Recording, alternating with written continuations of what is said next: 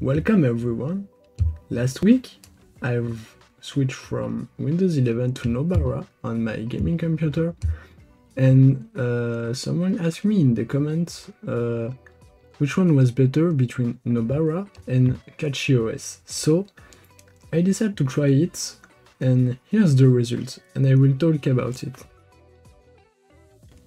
Welcome to RetroSocket.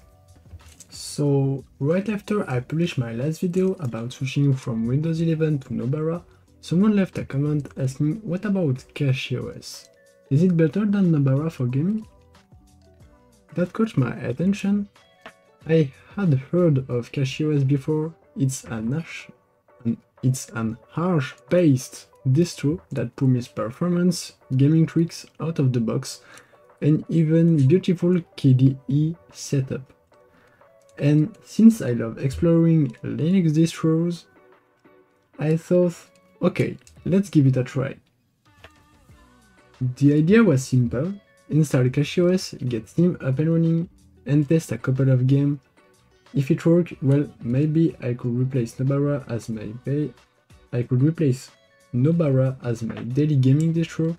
So I downloaded the ISO, flashed it to a USB drive, and booted into the installer, experiencing a smooth, modern experience like I had with Nobara.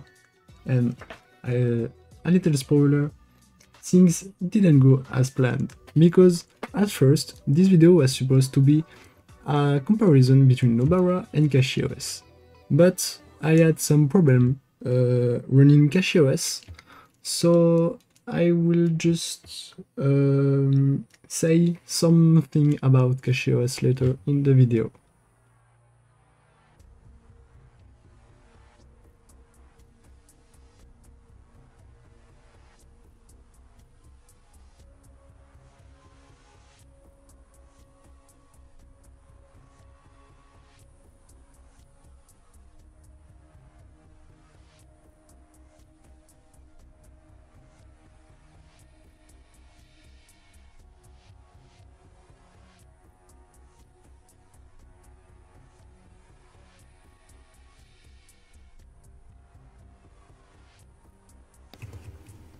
So after spending some time trying to get things working with CachyOS and not really getting anywhere, I decided to just go back on Nobara and make a fresh install.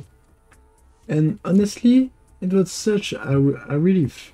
I reinstalled it in less than 10 minutes, no need to tweak anything, no wait package to add, and terminal gymnastics.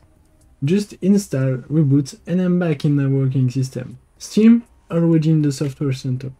A couple of clicks and it's installed. Plunge there, driver automatically handled. Even the desktop looks exactly like I left it. It just rocked. And that's when I realized something very important. Sometimes you don't need the most minimal bleeding edge, tweaking everything yourself distro. Sometimes you just want your system to let you play games without a fight, and for that, Nobara still wins. But if you're able and you have the knowledge needed, I think CachyOS can be a good alternative for you. But for me, not really, because I just want to play peacefully. I don't want to trick my computer every time I want to play a game. So, what makes Nobara so different from all the other gaming-friendly distros out there? Why does it feel so much smoother, so much easier, especially for someone like me who just want to game, trick a little, and enjoy the experience without fighting my OS? Well, it all comes down to intent. Nobara isn't just Fedora remix.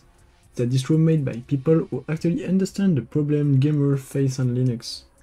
You don't have to go digging through forums just to make your controller work, to figure out why your game won't launch. It comes preloaded with all the right stuff, a pouch version of Wine, so compatibility is already better, Plunge support out of the box, a gaming focused kernel, Flatpak support that doesn't get you in the way, and tweaked for OBS, audio latency, and input lag.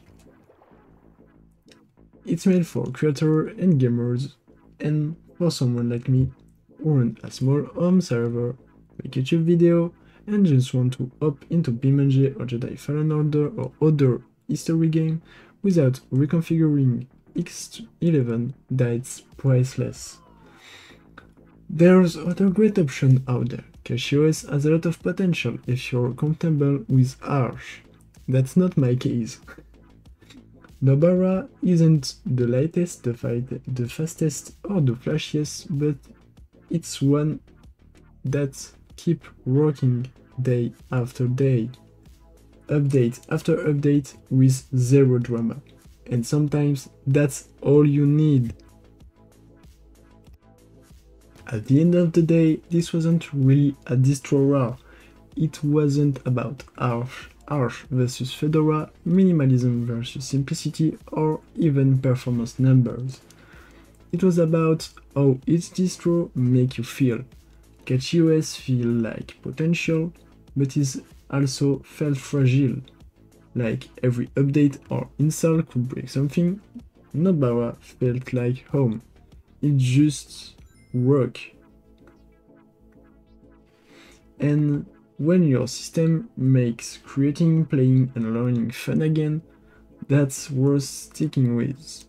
So if you're like me and you want a distro that's built for real-world use and plug-and-play setups for games and content creation, Nobara is still my first pick.